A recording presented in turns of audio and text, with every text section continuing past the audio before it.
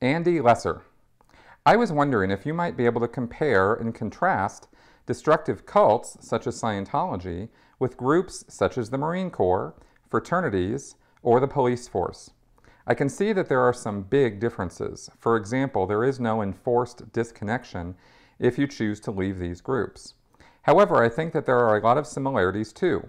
I've been really interested lately in the way that mind control tactics are used to build group loyalty in settings outside of what we might consider traditional cults.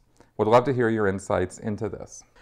Well, there's certainly no question about it. A person doesn't have to be involved in a religious group or organization in order to be involved in a group that is using undue influence or mind control techniques or thought coercion in order to get its members aligned with what that group is trying to do. We see this in politics, in social groups, as I've said before, in schools. I mean, this comes out in kind of anywhere where groups can form.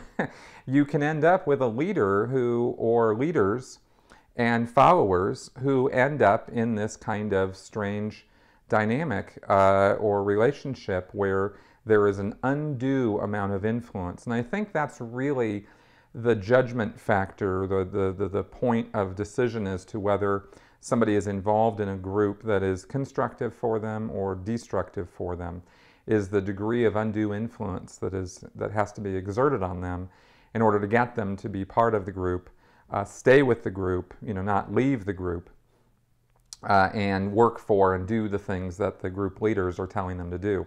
I thought I would pull up the list of the checklist of cult characteristics as written out by Janja Lalich that I have referred to before and actually made a video using. I'm not going to go through all the points here, but just some of the points that you could, and I'll put a link to this in the notes section of this video, but some of the points that you can look at on this checklist when you're weighing out whether a group is a destructive cult or not is things like the group displays excessively zealous and unquestioning commitment to its leader, whether alive or dead, right, regarding the belief system, ideology, and practices. Or questioning, doubt, and dissent are discouraged or even punished. Number 3, mind-altering practices are used in excess and serve to suppress doubts about the group and its leaders.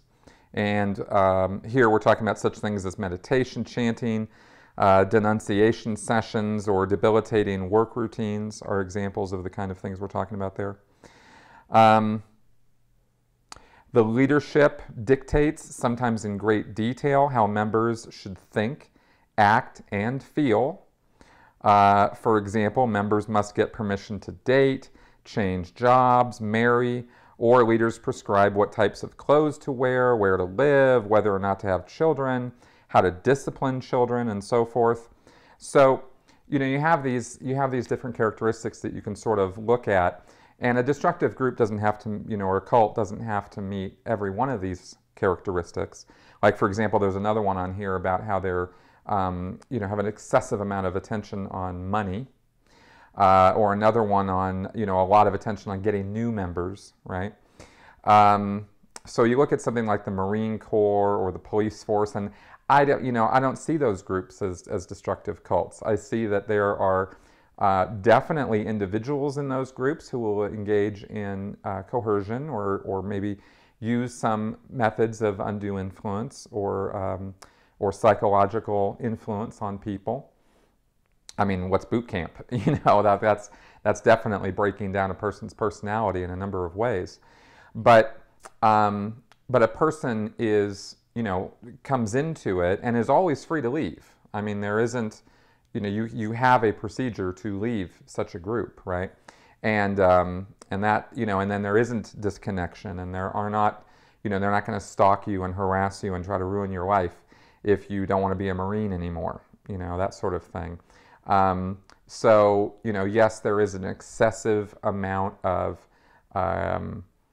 belief I guess you could say, developed or fostered in those kind of groups because you're trying to get people into a position, especially in the military, where you're trying to get people into a position where they're willing to kill for an idea or for a belief system or for a nation, right?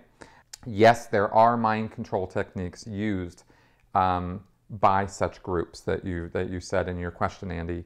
And so you really have to look at or value, judge a group by their purpose.